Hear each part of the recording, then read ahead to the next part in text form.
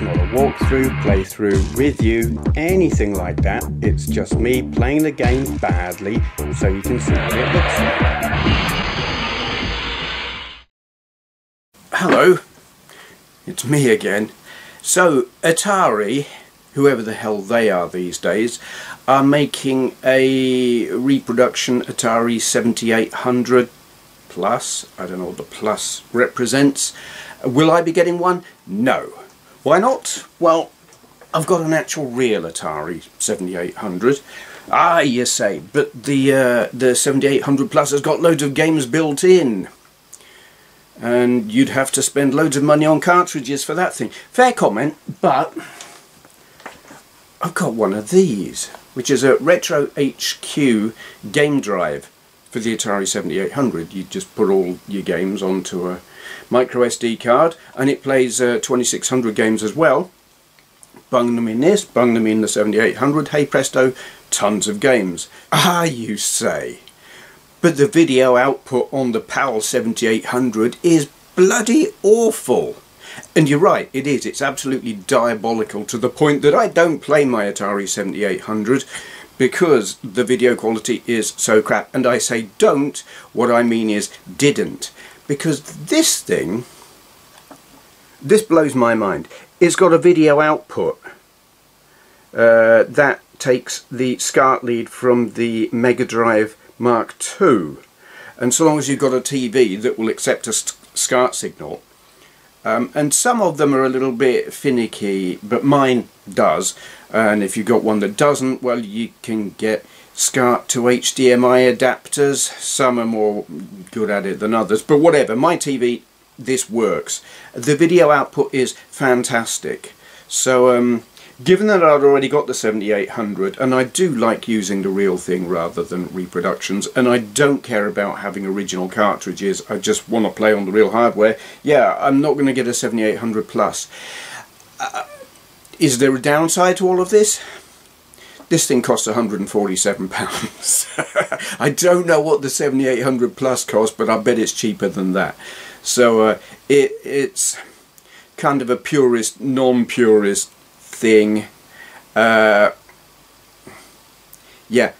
I don't have a logical argument for getting one of these over getting a 7800 Plus if you just want to play the games and have a little bit of nostalgia and whatnot. A real purist would get original cartridges.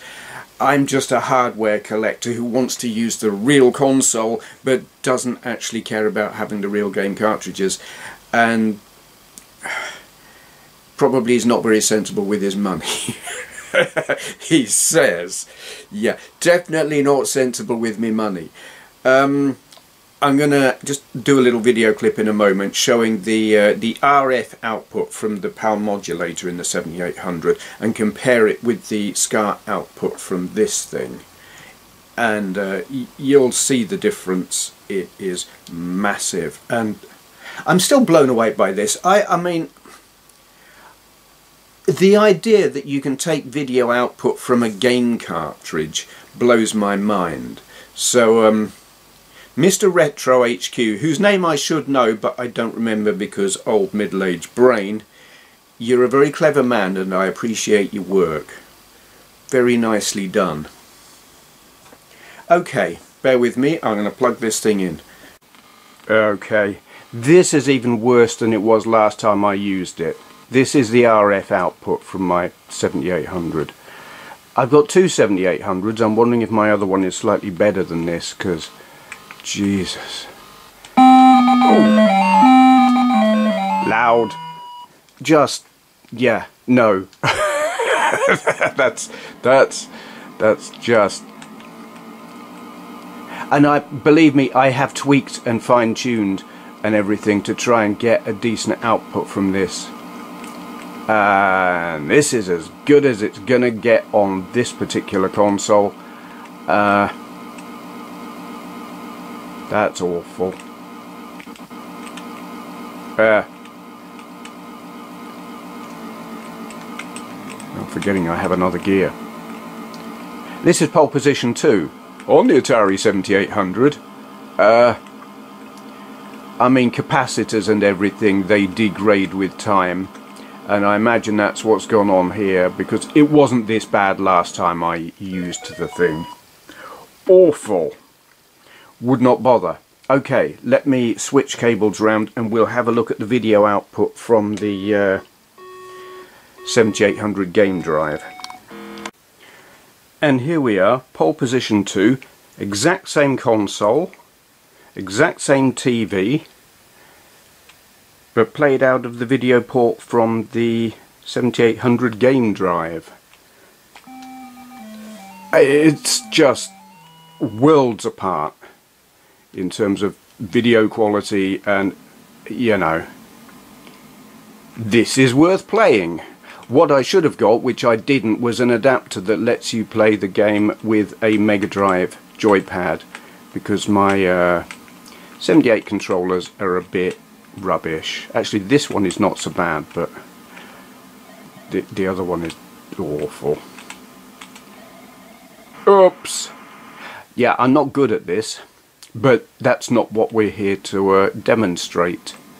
We're here to demonstrate that this is a really good cartridge, and if you don't really want to get some like modern recreation of the 7800 and you do want a lot of games on a real 7800, this is the thing to get. It will improve the experience massively if you get the Mega Drive 2 SCART lead and use that. If your TV can take a SCART input, it's great.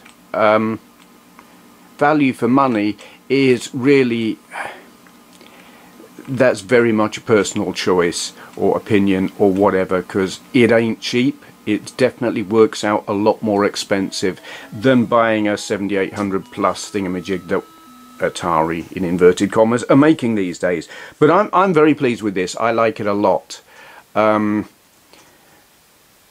Definitely don't regret buying. Am I going to play many 7800 games now? I'm going to make some videos. Yay! Yes, you're going to have I'm not going to say regular videos. You're going to get a few videos from me of 7800 games. How many depends on how many I churn out today before I get bored. And that's a strong possibility, because honestly, and this is another reason why I won't be buying a 7800 plus thing, Atari 7800 games are actually a bit crap. Like when the 2600 came out, it was groundbreaking and pretty much the best thing you could play in your home at the time for quite a time. By the time the 7800 came to market, the NES was already better. It was all, I mean, I think they developed the 7800 before the NES, but then didn't release it, and then by the time they did, the NES was like dominating, and just the games on it were better. And I hate the NES. So for me to say the NES was better when I hate it, it says an awful lot about the games on this thing. They're not great. And there aren't that many of them. Okay, waffling. Thank you for watching. Ah, yes. So, I ring the button that releases the hound to that subscribe button. Oh, hello, yes. Do subscribe.